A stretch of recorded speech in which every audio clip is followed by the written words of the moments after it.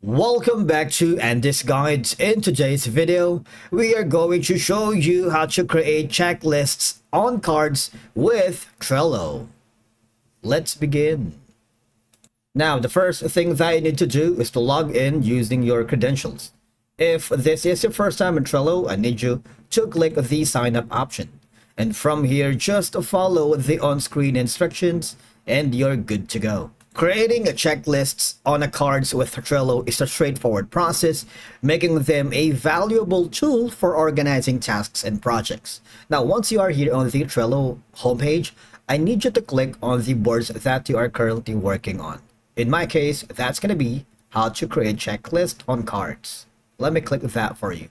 Okay, so here, for example, I'm going to be doing this on this specific task or cards. You see, checklist helps break down larger tasks into smaller, more manageable subtasks. This makes complex projects less overwhelming and easier to handle. You would be able to see multiple options that you can add to the card, which is members, labels, and of course you have the checklist. Once you do that, all you're going to do is you can title checklist if you want it.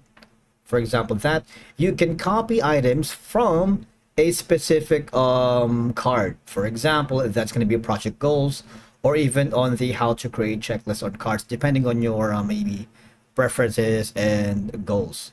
Now, as you complete the items on the checklist, Trello will visually shows the progress with a percentage completion bar, giving you a clear indication of how much left is work.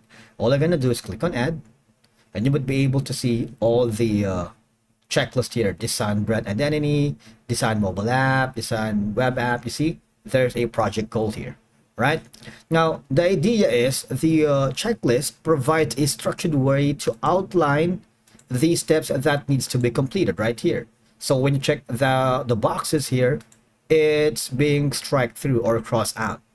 Now, by organizing checklist items, you can prioritize tasks in order they need to be completed, helping to focus on what's important. I find it very useful if you are working with multiple freelancers or within team collaboration, or if you're working with 2 or more clients at the same time, because you can tag people or collaborator or members on specific checklist item. For example, this one, right? You can assign a collaborator here, clarifying who is responsible for what, and of course that prevents tasks from falling through the cracks and ensures accountability. All right, it provides transparency, allowing all people involved to see what tasks are being worked on and by whom, improving coordination and communication.